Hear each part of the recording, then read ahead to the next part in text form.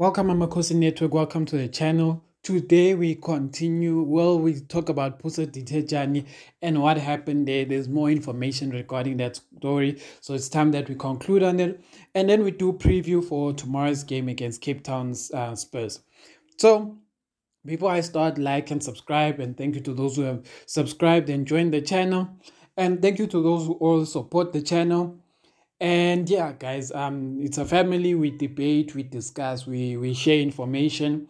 But in saying that, guys, if I would like to just make a statement to be like, guys, let's watch the videos and then interact. Some of you want to just comment on just like the poster or whatever, the artwork, and then from the artwork, the first questions I get, or like, before I watch this video, tell me what truth is there in your story. And I'll tell you guys now, if you want to know the truth of the story, listen to the video, because I always tell my people where I get my sources. I won't answer questions where people are forcing me to tell them about a source before they even watch the video. Watch the video, and then I'll mention the sources in that video. Anyway, this is let me get to the Puso Ditejani one, but before that, subscribe and like and comment, guys, most important. And thank you to those. We've passed 1.5, and so we're on to almost at 2K, and then it's all about the fans trying to get you something. So yeah, let's get to it. Puso Ditejani. I am going to read an article from SABC Sport and break it down for you guys a little bit. But yeah, so basically TS Galaxy signed Puso Ditejani yesterday. We saw the picture with Tim Sugazi, and they were saying, and basically, yeah, the deal happened, but I will say this.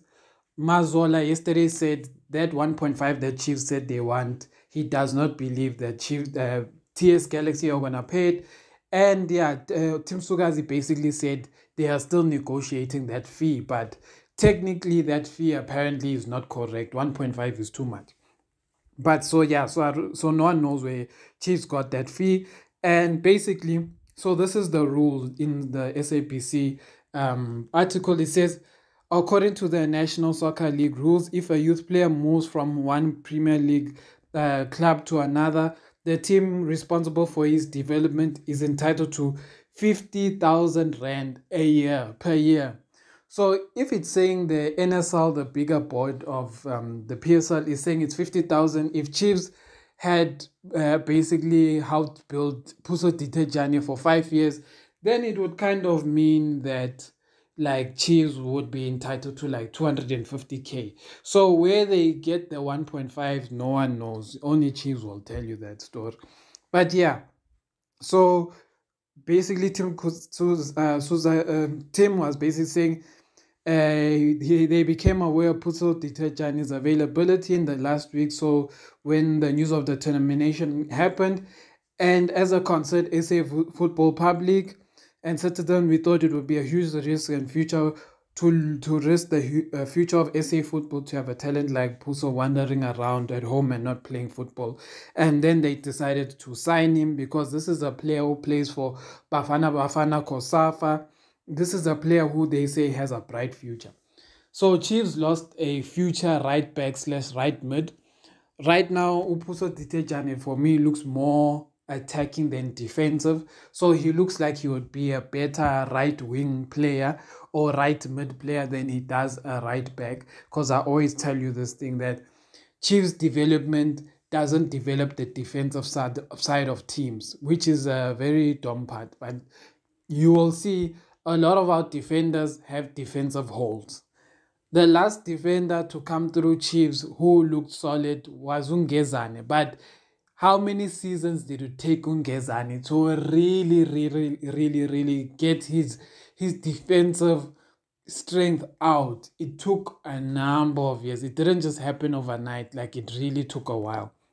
But eventually he got there, meaning that these boys have the talent, but they are not coached properly in development. For example, if you're a left back, I should not be teaching you how to defend when you come to the first team. If you're a right back, I should not be teaching you how to position yourself, how to defend, how to market defender, etc., etc. But if you go and watch Happy Mashiane, guys, if any one of you goes and watch Happy Mashiane, just watch his positioning. Watch how he positions himself, and you'll know Guti. He was not trained. Yes, it said on position right wing back, but he was not trained to be a defender. That's one problem there, because Happy Mashiani does not mark, like for example, the small things that Uhlanti and Dove do as left backs that Mashiani doesn't do. Like Mashiani will give the winger too much space, or give the winger too much space in the wrong area, or he would isolate himself. For example, if the team is going compact, meaning coming together, it means you have to give that defender kind of like the line. You mustn't allow him to come inside. But what Mashiane will do in those situations is that he will fetch the defender. When he fetches that defender at the line, they end up beating him. So that's what it is. So the development has a lot of problems. So in that, I'll say this: there's still a long way to go for Kaizer Chiefs in terms of their development and getting the defenders especially right. And apparently Mazola was saying there's a lot more suspensions happening at Kaizer Chiefs. As to whether a lot of players are going to be getting their release clauses, I don't know. Like I mentioned, that since Chiefs has been dishing out these suspensions, etc., there's a lot of players I have not been seeing lately, and I'll name them. There's the goalkeeper Mkhonza. I have not been seeing him, so I'm guessing he's suspended. There's Jensen, who I have not seen. I'm guessing he's suspended or injured, but he was like our top goal scorer, but now he's not in the DDC team and he's not in the first team training, so I'm guessing he's suspended. I mentioned that I think Uzita got released because there were pictures of him online playing for another team, Amakhosi or something. So Omega Mdaga, Puso Ditejani, they seem like they have been released, or not released, but like, yeah, suspended. Or Puso Ditejani, Omega released. The rest seem to be suspended. So if you watch the DDC, you will have picked up that some of your favorite players are no longer there. I'm not sure if some of them are injured, but I'm guessing. Like Ukumete, I haven't seen him in a while, so I wonder if he's also part of that suspension. But before I close it up, I wanted to say this.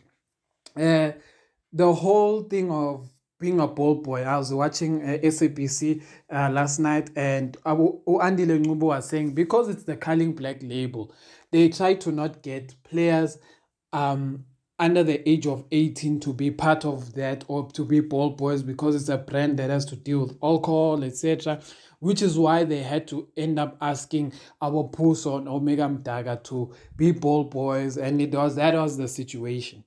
And in that chat, a lot of people were agreeing that Chiefs at the end of the day is your employer, so you should follow what your employer says.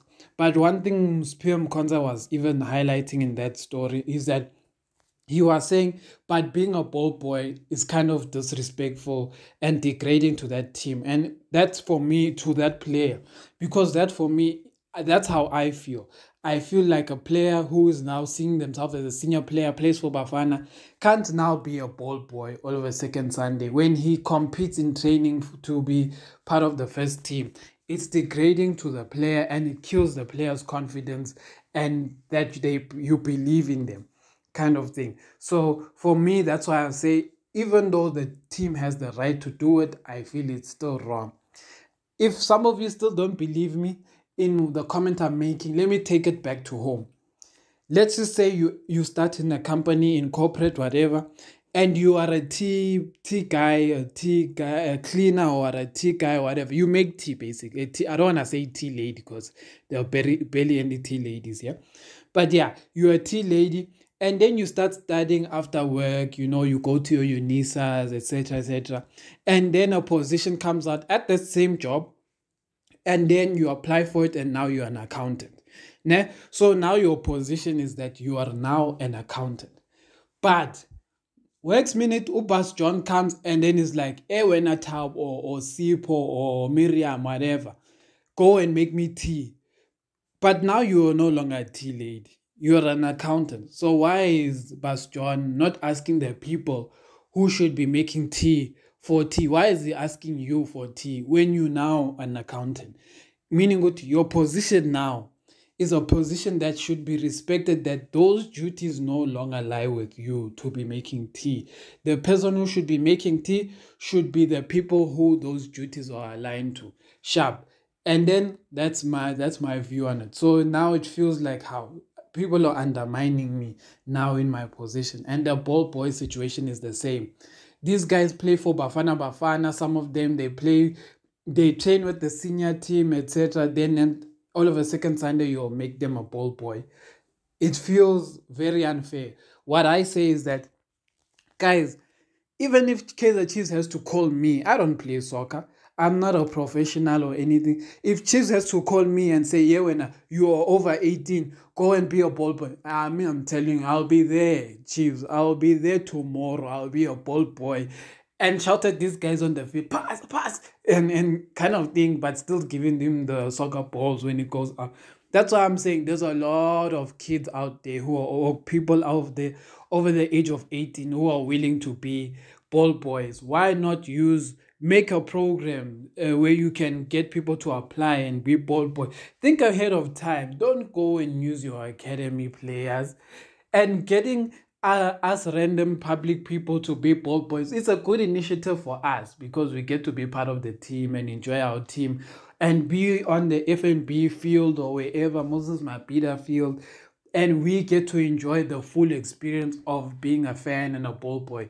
Being a ball boy would be a privilege for the public, but I understand as a senior player, it's disrespect. It feels disrespectful to be in that position. That's my opinion. Tell me what you guys think. Am I talking nonsense? Am I not? Just let me know. And yeah, subscribe to the channel, guys. For those of you waiting for the preview of the next game or the Cape Town Spurs game, I have decided not to make the preview of that game because we won't be able to watch it.